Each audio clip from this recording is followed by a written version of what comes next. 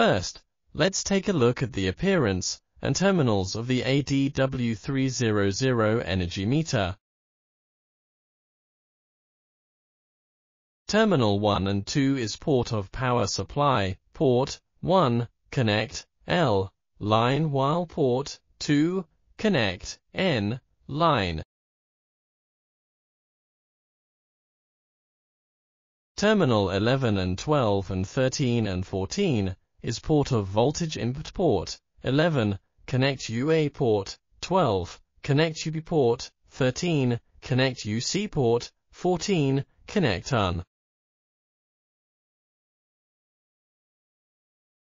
Terminal 4 and 5, 6 and 7, 8 and 9 is port of current wiring, port 4 and 5 is IA in and out, port 6 and 7 is IB in and out, port 8 and 9 is IC in and out.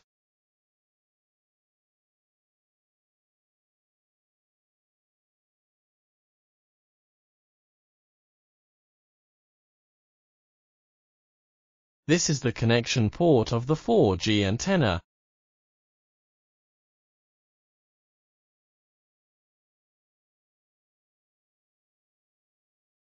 Now, we start the wiring of the upper terminal, the auxiliary power supply and the voltage input terminal.